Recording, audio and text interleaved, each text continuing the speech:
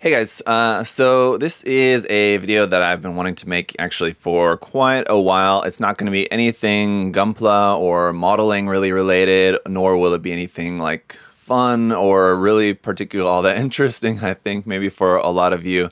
So feel free to, just pass if you're not really all that interested, kind of about like what's going on with me and my personal life. Just before I get into it, I know that like even for me to even be making this video, that's kind of one of the reasons why I haven't made it for.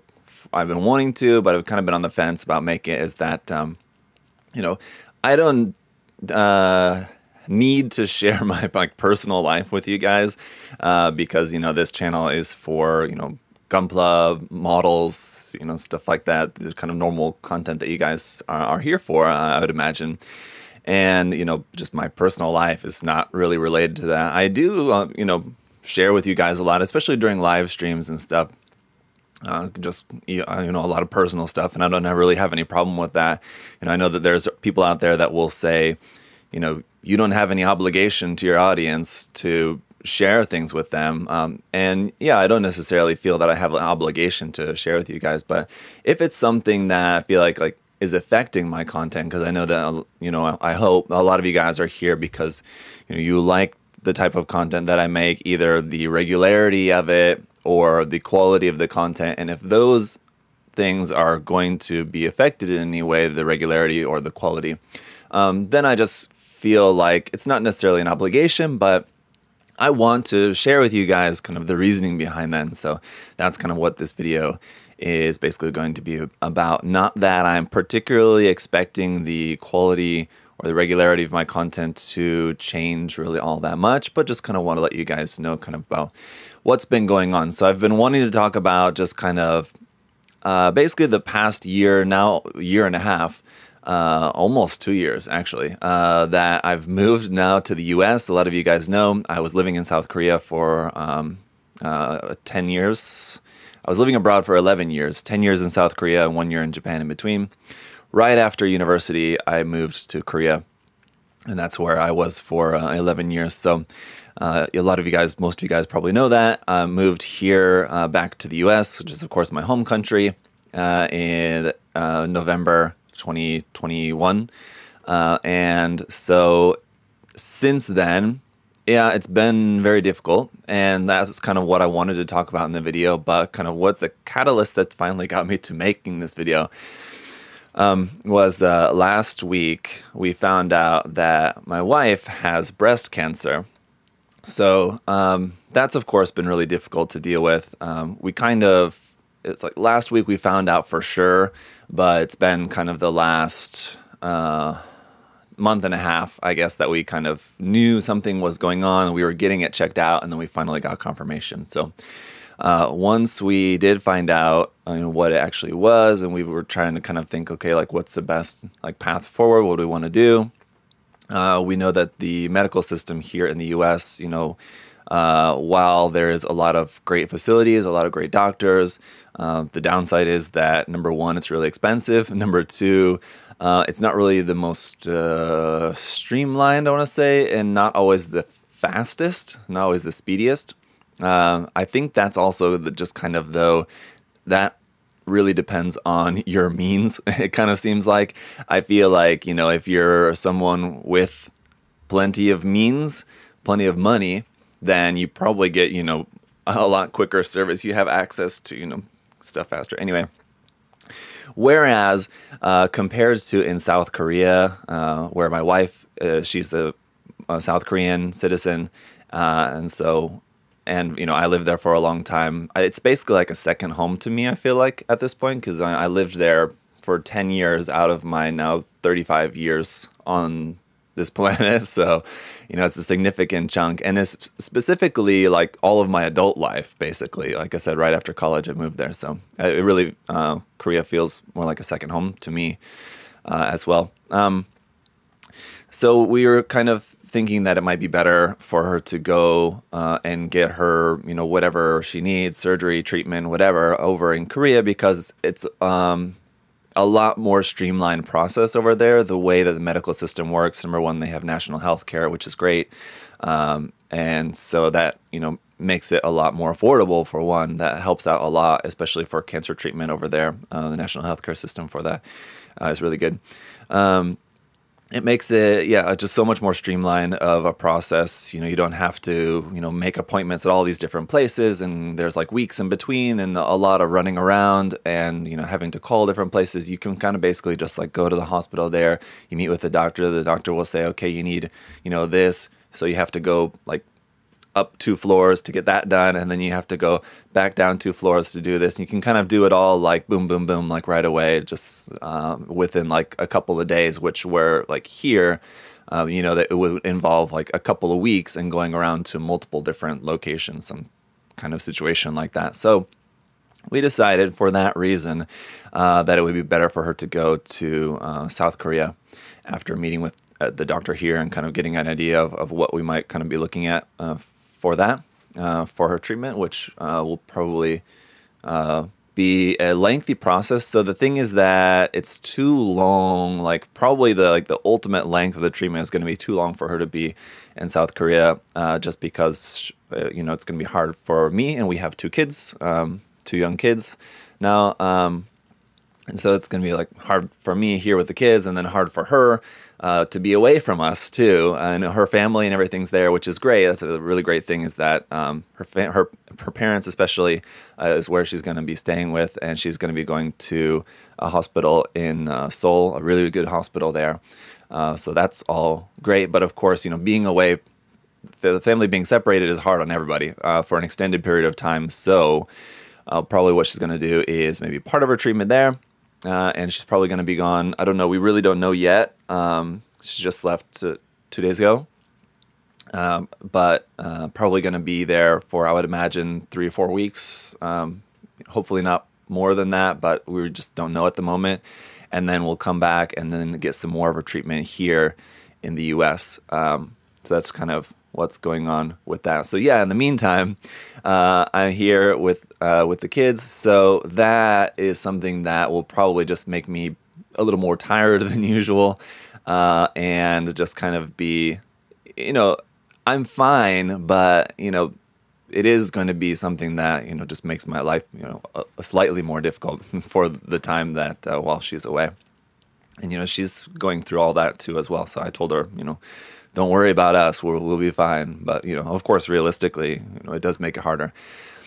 So, yeah. And the other thing is, before I get any further along in this video and kind of talk more back, just kind of about a little bit more of kind of our experience since moving, I just want to make a point, and it's probably even too late in the video. I should have talked about this earlier, but I should make a point to mention, to talk about just kind of how lucky and privileged I am already. So I know I'm talking about like this difficult situation that we find ourselves in, but trust me, it's definitely not lost on me, the fact that, I know a lot of you guys have probably been in similar situations, or you are in similar situations right now, or in quite possibly worse situations. So, I know this is something that a lot of people go through.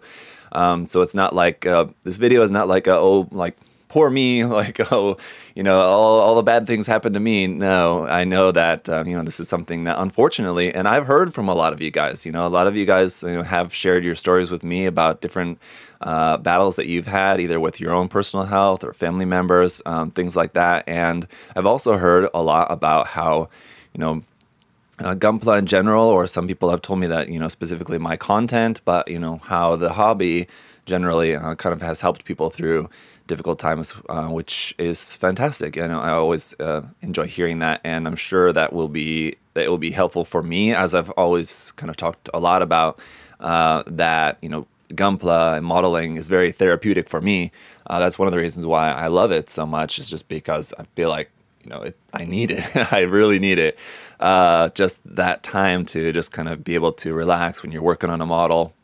It's a very therapeutic, a very meditative kind of process that is very valuable to me. So anyway, that's not lost on me, that I know a lot of people are going through or have been through very similar situations. And the fact that I'm also very lucky, just because of the fact that, we're fine, like financially we're well enough off, and that I'm actually able to do this for my job is also extremely lucky. There's very, very few people in the world, who get to do what I do for a living. So I feel very, I always am feeling very lucky and blessed, and I've often feeling like I'm really not taking as good as advantage of the like fortunate situation that I'm in as much as I should, and that like kind of squandering it a bit, in that like I always feel like I should be doing better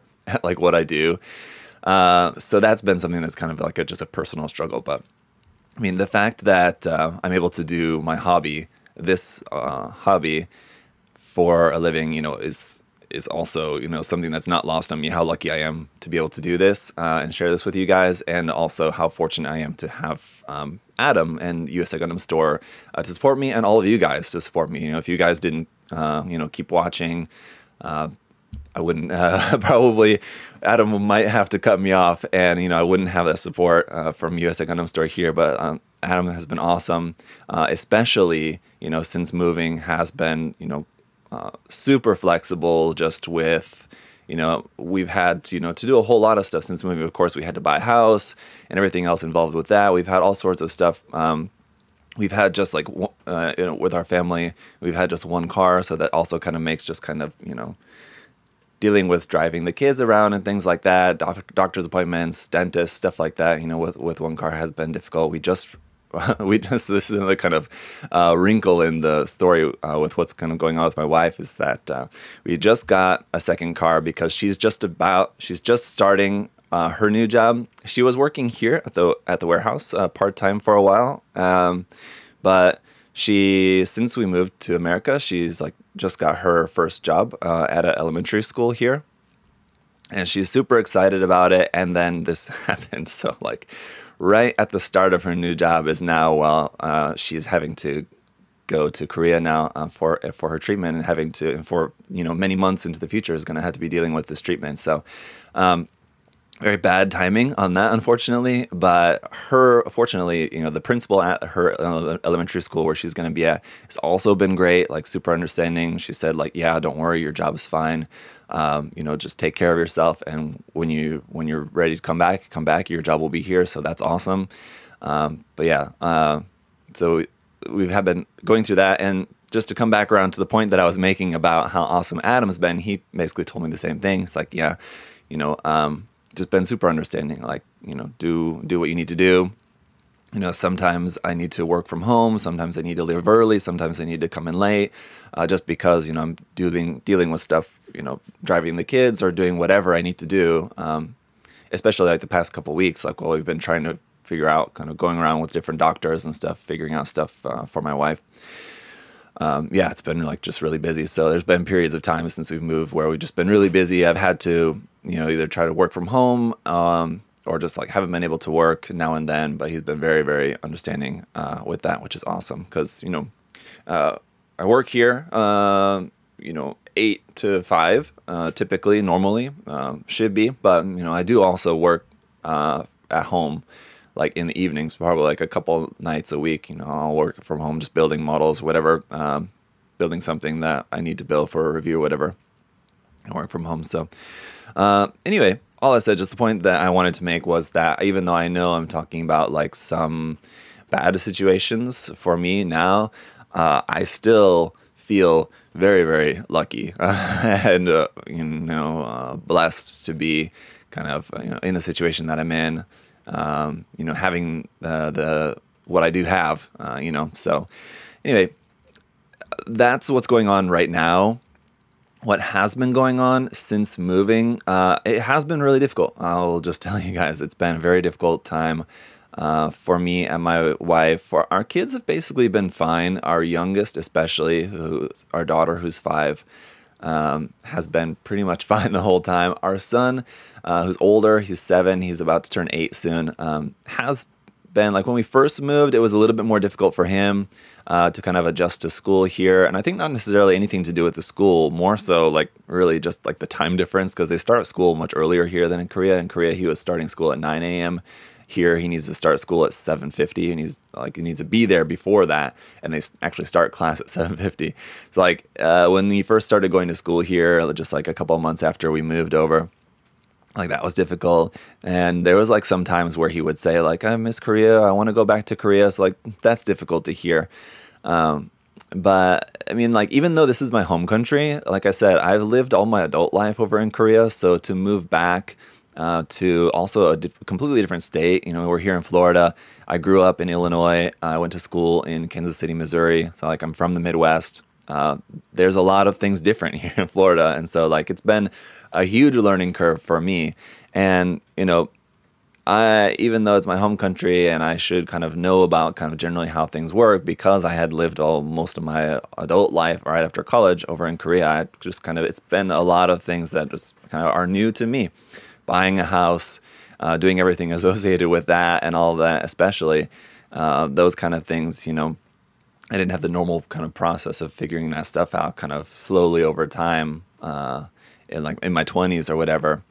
And having kids and doing all that, just kind of dropped here in a like completely new environment for me. And I have my wife and 2 kids, and my wife, who's great and, you know, is super good at what she does, but, you know, and her English is great, but English is not her first language. And, you know, she knows, you know, obviously even much less than me when it comes to, you know, how to buy a house, how to do taxes, how to get your kids in school, all that kind of stuff that you just kind of have to deal with as an adult here, right? Has just been kind of basically just on me, because that's just kind of, it's easier for me to figure out. But it certainly has been a difficult adjustment. It's just very different, you know, of course, from our life in Korea. And, you know, the stress of the situation has certainly been high a lot of times. But, you know, at the same time, like I said, we were pretty lucky, even though it was like the worst time to buy a house.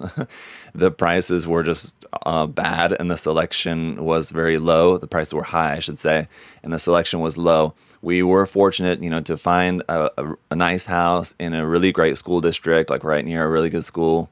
So we were fortunate to find that. You know, we had to get some work done on the house, which we had difficulty with that. We had a terrible, like, I want to say 8 month to 10 month, 8 month, 10 months ordeal with like the company that redid our floor. Was just bad and stressful time for months dealing with that. It was just a hard time with stuff with our house. And then we had a hurricane last fall too. And the hurricane damaged our roof. We had to have our roof redone. It damaged the fence in the backyard. We had to have the fence fixed. And so it's just been a lot of stuff going on. But like I said, I know this is stuff a lot of you guys deal with this. I'm not the only person in the world that has these kind of issues, but it's been tough. I'll just tell you guys. So that definitely is something that has been, I'm sure, affecting my work as well. You know, it's hard to come in, especially as a content creator. You know, anytime I'm talking to you guys, I have to be a kind of, you know, animated, a little bit kind of, you know, positive kind of person, which I generally am. But, you know, when you're dealing with kind of all this other stuff, sometimes it can be hard. You don't want to sit down here and get in front of a camera and talk to people when you just kind of just don't feel like it. But, you know, that's part of the job. So you can just kind of have to sometimes. So, there's a lot worse jobs to have. So you know, it's not that bad, but, you know, I'm sure it has certainly affected my work. The space here, like I said, again, very fortunate, very blessed to have a space to do this. But it has been difficult working in this room as well. As you guys know, one of the main things that has been one of the biggest challenges is just painting. It's very difficult to paint here in this room. There's basically like no ventilation. There's no windows. I tried a couple of things, and it was just, nothing was working. Couldn't get a good enough spray booth to work. And so just painting has basically been almost impossible, almost like non-existent for the entire like year and a half, whatever, that I've been here. As I'm sure you guys have noticed, I haven't really been doing a lot of like painted builds, custom builds, stuff like that. A lot of that is just due to the fact that, number one, just painting in this room is very difficult just because of the space. And a lot of you guys may say, well, why don't you just paint at home or something like, well, I can't really do that either, unfortunately, because everything's here. I would have to take stuff home. I don't have a good space at home. So that's not feasible. I did finally work out a solution for the time being to paint. I have like kind of a paint booth set up like down there, actually like in the warehouse. And that seems to be working pretty well. I've just recently kind of started using that, and it works. It's uncomfortable, but it works for the time being. We're waiting for, this is something we've talked about a lot here, is that USA Gundam Store, we're waiting for our new warehouse to be built. It's still not done. So once the new warehouse is built, I'll have not only a larger room, but it'll be more conducive to having a good spray booth there, like actually in my office, and it'll be a much more comfortable situation. So that's something that will improve once we are moved into the warehouse. Everybody's just kind of waiting on that, and unfortunately it's taking a very, very long time. And I feel like I've already kind of been talking long enough probably, but I don't need to go through down the list and like give you guys every single excuse kind of about everything. But just another thing is that another reason why it's kind of been difficult to work on a lot of like custom builds and painted builds, stuff like that, aside from paintings, just the fact that there's a lot of kits that just need to be built and reviewed for you guys. I know a lot of you guys are here for the reviews. You do like the reviews. I know a lot of you do also really enjoy the like custom projects and work in progress type videos and stuff kind of in between that. Unfortunately, in the last year and a half or so, just kind of have been very few and far between. I understand. Just because another reason is like when I was in Korea, I would work. I told you guys now these days I work maybe like 2, maybe 3 nights a week where I'm like putting in some hours at home, like at night once the kids and everybody's asleep. In Korea, it would have been like three or four, probably 4. If not more, kind of nights of the week where I was getting some hours in at home at night as well. So working like a full day in my office there, doing all the videos and making stuff and sharing that all with you guys. And then like at home at night, once everybody was sleeping, I would put in hours there, and I would work later. I would go to bed at like between like 2 or 3 in the morning, like almost every night, like often. So I was either, working on Gunpla stuff or, like hanging out with my wife or doing whatever else, just kind of relaxing, hanging out. Here, since we moved, I'm just not able to do that anymore. I don't know what it is about just like Florida, or I don't know, I suddenly aged like 5 to 10 years in the span of a year, or even just like right after we moved. I mean, like I was able to stay up to like 2 or 3 every night, and then now it's like once it gets to be midnight, I'm like super duper tired. So like even on the nights when I do work from home here, we're talking like 2, 3, maybe 4 hours of work, where in Korea, like if I'm working at night, it'd be like easily 4 or 5 hours.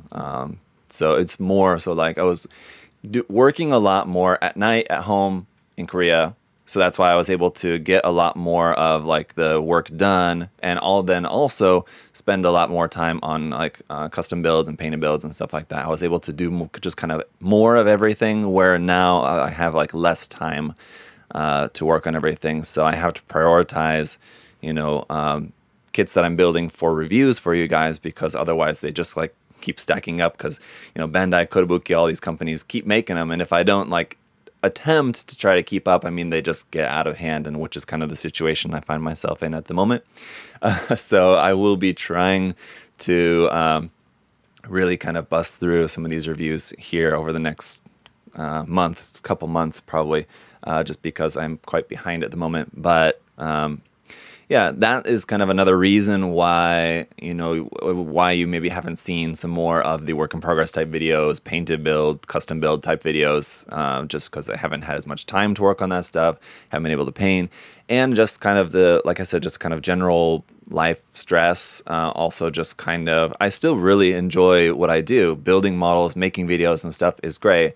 But as far as like how just kind of like life stress can affect me in this hobby, the biggest impact that it probably has is just on the not like the creative process, I want to say, but just like wanting to sit down and like spend hours working on decals kind of thing, or spending a lot of time doing all your pen aligning and detail painting, and like these are the things that like now, just because of like kind of everything that's going on, I'm thinking like, yeah, I really don't want to do that. So, like just snap building a kit, like I said, super therapeutic, meditative. I can just kind of turn my mind off. I'm just building a kit. And it's not necessarily like, putting decals on a kit is like super, thought intensive. I really have to focus on it. But it's just something that I have admittedly had less motivation for doing some of like the custom build kind of processes, I guess, just kind of because of everything else that's going on. So I know a question that has been asked a lot since we moved and kind of before we moved, and a question that probably a lot of you guys may be having, and I've talked about it before, I've answered it before, but just to kind of address that again, and kind of, I think I'm going to be wrapping up the video here in just a minute, but people have asked, like, why did you move? Or like, why are we moving back to America anyway? And yeah, I mean, like, why put ourselves in this situation where, like I said, it has been quite stressful at times and everything else. The main reason why we moved was for our kids. So growing up in Korea, there's pros and cons, certainly, to the school systems in Korea and here in the US. And I won't get too in deep with that. I could probably do a whole like 20-minute video on like the pros and cons of the school systems here and there. Because as a lot of you guys know, before I started doing this full time, I was a teacher there in Korea. So, I spent a lot of time in the school system there, and I know it pretty well. While there's pros and cons, elementary school, I feel like in Korea is great. But once you get up into middle school, high school, as you guys may know kind of about just like the study system there, kids are just like studying super hard all day long, which you may think, oh, what's so bad about that? But, the downside is that they don't really get as much time to just be kids. And high schoolers don't get as much time to just kind of be teenagers and like kind of go through all the normal stuff. I feel like it's kind of normal things that teenagers should go through, should experience as kind of the process of, growing into a self-sufficient adult, right? And so we didn't really like that, especially the like middle high school education system there in Korea in particular is particularly grueling there for students, and just not the kind of situation that we want to put our kids through. And like I said, I know there's issues here in the US as well. But the other thing is just the fact of the language. So, growing up in Korea, obviously, they would still know English because we would use English at home. They'll study English at school. So English, they would still have it as a second language.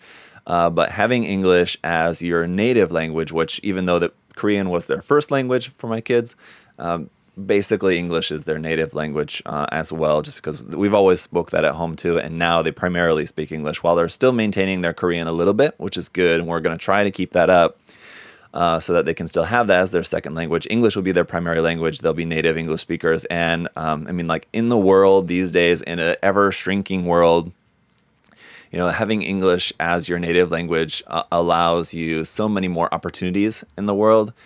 Being a native English speaker, that's what allowed me to go to Korea in the first place. Just basically because of my qualifications were I had a 4-year degree and I was a native English speaker, and that's kind of really it. So like just having that as a qualification, I mean, allows you to do so much in the world these days. And then of course, obviously going into the future as well. I mean, like everyone needs to speak English. So fortunately or unfortunately, whatever your thoughts are about that, but, that's just kind of the way it is. So because of that, we wanted them to, grow up as native English speakers just because of the opportunities that will give them, the expanded opportunities that will give them as adults, and also to grow up in an environment, where they're not, forced to study 10 hours a day or, forced or highly encouraged to study 10 hours a day or looked down upon if they're not spending 10 hours studying every day, kind of like how it is in Korea. And also just a like multicultural environment as well. Because, Korea, very homogenous. It's 99%, Korean, or like maybe it might be 98. It's right around that. It's all Korean. They're just all Koreans all the time. Whereas, here they're growing up, in the melting pot of America, which there's a lot to say about that. Certainly, it's good, to be around people that are a lot of different people are all different from you, and it teaches you a lot. And so we wanted them to grow up in that environment as well. So while for my wife and I, staying in Korea, probably would have been our choice just for us, just because it's more convenient. You know, the cost of living's better. Just kind of, there's a lot of things that I miss about Korea. I will tell you guys, I have had regrets about moving kind of at times, and certainly many, many times urges to just want to move back to Korea. Just to be completely honest with you guys, there's been so many times when I've just really wanted to just go back to Korea. But, you know, it's for our kids that we're here. And so, you know, we're making the best of it. And, you know, I'm saying it about like kind of how stressful it's been and all that, focusing on the negative, which I don't really, you know, enjoy doing, which is another reason why I didn't want to make this video, because I feel like it's just focusing on the negative stuff. But there has been a lot of positive stuff too, you know, about being here. Obviously, being here in Florida, we've been going to the beach a lot, which is great. You know, I love going to the beach. I love spending a lot of time outdoors, especially for the kids to spend a lot of time outdoors, you know, with the kind of hot to warm weather all year round. You know, the time that we've been here, we spend a lot of time outside with the kids and everything, which is great. I like that the kids spend a lot of time outside. My son loves reading. He's just super into reading. So I'm glad, you know, that he loves that. That's awesome. My daughter is just kind of like just starting to learn how to read kind of. And so, you know, hopefully they're just doing well. I'm just glad to see that they're doing well here, which is great. So that kind of makes it all worthwhile, just the fact that, you know, I see that they're doing well, because like I said, that was our main reason for moving. So anyway, I feel like I can wind down the video basically at this point, but just kind of wanted to talk about that just so you guys kind of know about like what's going on.